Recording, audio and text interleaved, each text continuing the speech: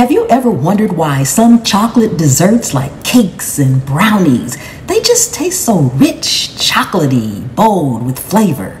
Come with me, I'll show you what to do. You'll need to bloom your chocolate. Whatever amount of chocolate your recipe calls for, and whatever amount and type of liquid your recipe calls for.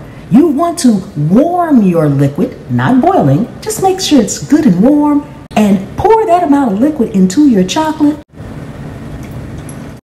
Combine it well and let it sit for a few minutes. This is called blooming your chocolate. Blooming your chocolate will release more flavor and give you that bold, rich, delicious chocolate dessert. Please remember to vote for me in the 2023 Favorite Chef Competition. The link is in the pinned comment below. And there you have it.